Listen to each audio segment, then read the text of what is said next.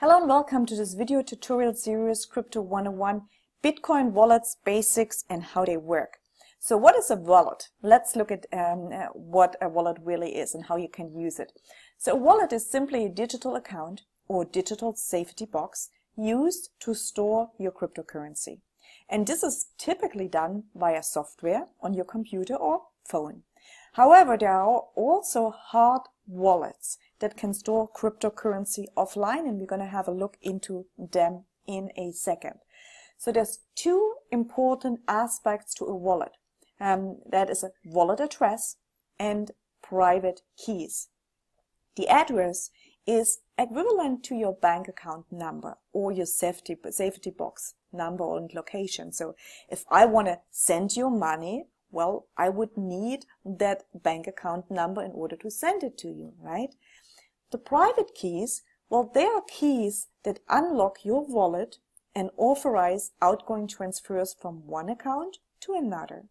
And this is equivalent to the PIN on your debit or credit card. So the address is the public facing side on your account and works similar to an email address. Bitcoins are sent from one address to another, and you must have an address to send and receive Bitcoins. And that is exactly what we want to put in our SwissGold global back office. If we want to receive payments from our mining, well, you need to put your address, your public key into it, this address, all right? Very important, because SwissGold Global is when you have purchased the hash power for your mining, is paying you on a daily basis. But they have to pay you somewhere, so they need your account number. And this is exactly what we're speaking here, your address. Now, the private keys, that's what SwissGold Global doesn't need. So the private keys unlock your wallet and authorize outgoing transfers from your account. This is similar to PIN on your debit card or the password to your email address. You wouldn't give it to anyone, would you? However, each address comes with a unique private key, very sophisticated password, which is impossible to remember. So you've got to store it somewhere, and you've got to store it somewhere very safely. So you just don't have it somewhere on your computer. Maybe your computer can crash, all right? Most of the Bitcoins ever mined are actually lost because people lost their keys. Their private keys, because they didn't remember, or the computer crashed, or whatsoever. So you really have to be careful with that, all right? So, and because this unique private key that provides the access to the coins in that address stored. So that's a thing which I really have to very much emphasize, you guys, that you do store that very safely. So let's look at generating a Bitcoin address very simply at bitaddress.org.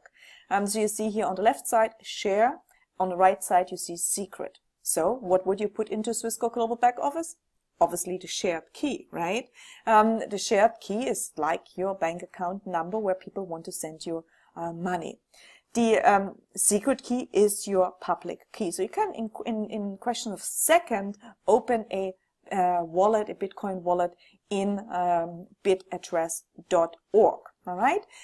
So this is just one example here, and it's an encrypted number of so many combinations, which is hardly possible to hack. Now, let's look at the types of wallet I would recommend, or I am myself using. But before that, again, understand a wallet is simply, or is as simple as a single pairing of a Bitcoin address with its corresponding Bitcoin private key.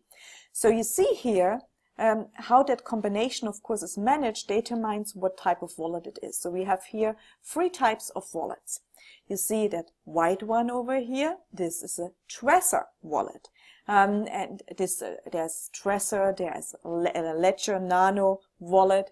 Those are what we call cold storage hardware wallets, or paper wallet was what you saw before in the slide. Now we see here with this beautiful color, that wallet, that is what we call a hot wallet. It's a desktop application, only works on desktop. This particular one. There are others who work on mobile and on desktop. Right? And here Coinbase. That is a wallet what we would call into the category online wallet type bank model. So it's really a combination of both.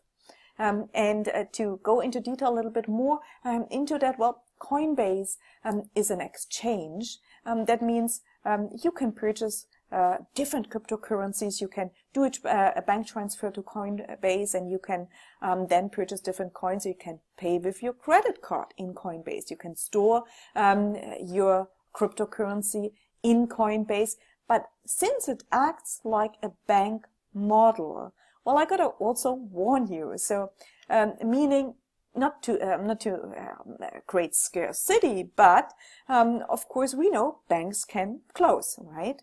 Banks can be shut down, banks can go bankrupt, whatsoever.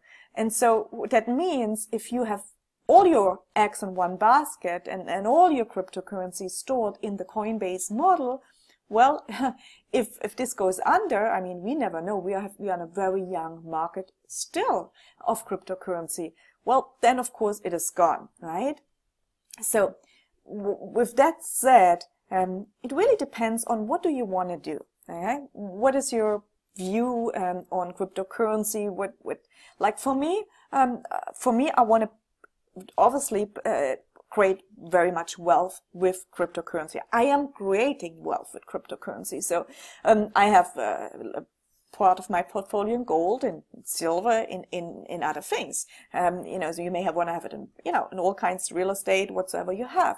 And so you should think about put part into as well cryptocurrency. Well, I can't say you should, but this is up to you. I do that, right?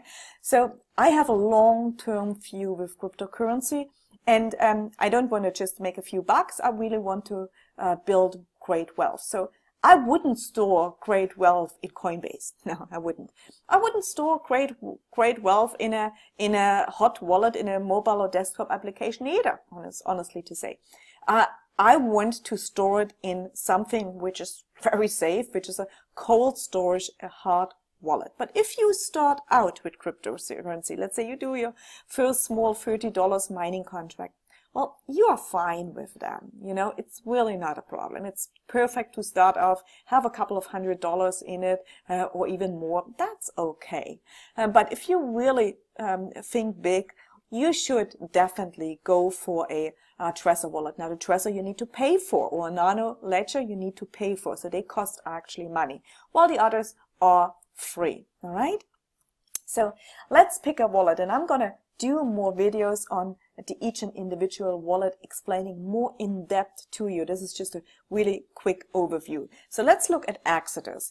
Exodus is a very easy application, so you download to your desktop, super easy and intuitive to use. And you can store not just one coin, so not just the Bitcoin. You can store Argor, you can store Bitcoin, you can store Dash, you can store Dogecoin, Ethereum, Decred, Golem, and Litecoin. So not just one coin in such per se.